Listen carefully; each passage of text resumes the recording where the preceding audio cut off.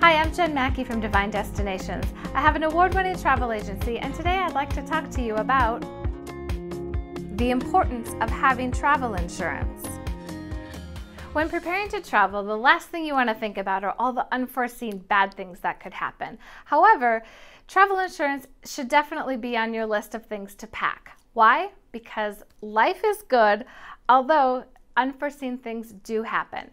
Think about what would happen if you had to cancel your trip and you didn't have travel insurance. It would be non-refundable.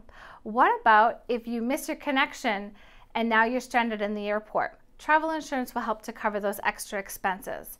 Worse yet, what if you land in the islands but your bags didn't make it with you? Well, travel insurance would also cover the cost of that.